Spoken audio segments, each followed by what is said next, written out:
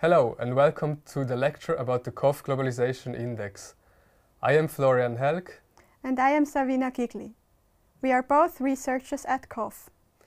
In this lecture, we will guide you through the construction of the KOF Globalization Index and will discuss its application. But first, we will show you what globalization is about and why we are interested in measuring it.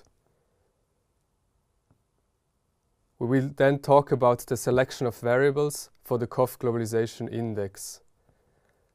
After having selected our variables of interest, we need to talk about normalization, weighting and aggregation of the variables in order to calculate the final index. We will then present you the result of our latest vintage of the KOF Globalization Index, and to conclude, Niklas Potrawke from the IFO Institute in Munich will talk about how he applies the KOF Globalization Index in his research. But first we need to answer the question, what is globalization and how do we define it?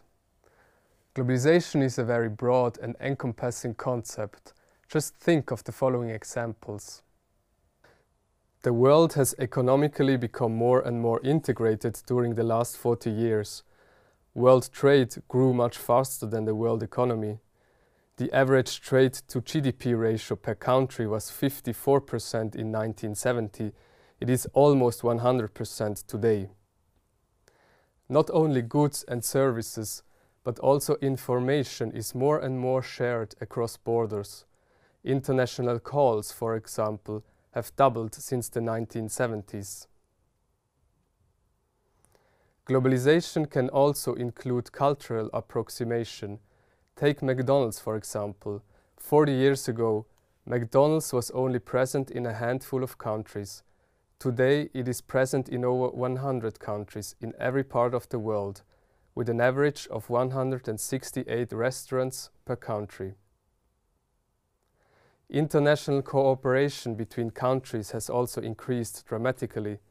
The average number of international treaties per country has risen from 32 to 152 in the last 40 years. All these examples express in one way or another what globalization is about.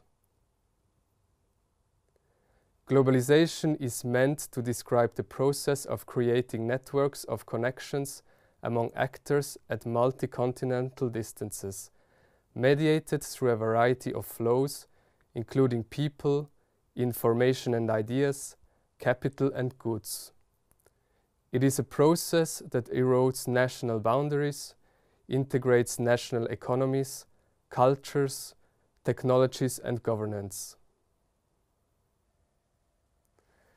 But why are we interested in measuring globalization? Because globalization can have an impact on different outcomes in our lives. For example, it is often stated that a higher level of globalization can spur economic growth in a country. It is also stated sometimes that globalization can lead to a higher income inequality within a country, or that globalization leads to cultural assimilation.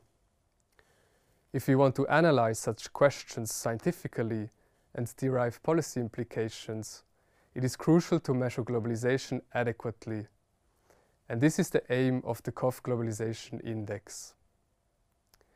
In the following sections of the lecture, we will guide you through the construction of the KOF Globalization Index.